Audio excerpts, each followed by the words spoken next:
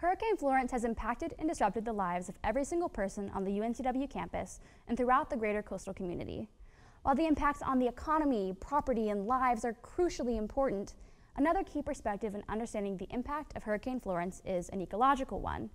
On this week's episode, Geographic will take you through some of the most important ecological dangers to look out for in the aftermath of hurricanes and other extreme weather events. I'm your host, Maddie Peterson, and you're watching Geographic.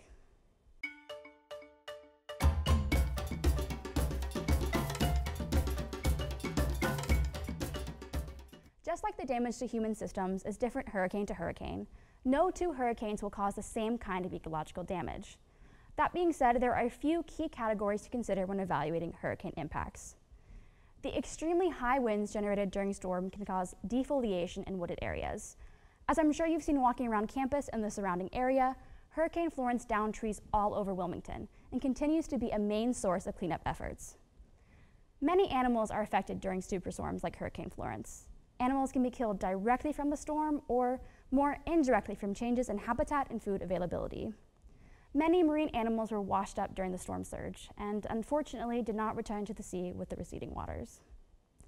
The high storm surge and extreme waves move heavy amounts of sand and can entirely reshape the coastal landscape.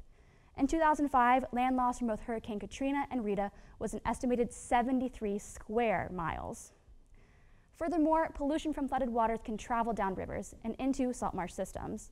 These pollutants eventually find their way to the ocean and have a long-lasting effect on water quality and subsequent cascading issues. We have all felt the impact of Hurricane Florence, but keep in mind that these effects are not localized to just humans. We will continue to monitor the environmental effects of Florence and will keep you updated on how things progress. Thank you for watching this week's episode of Geographic, and see you next week, Seahawks.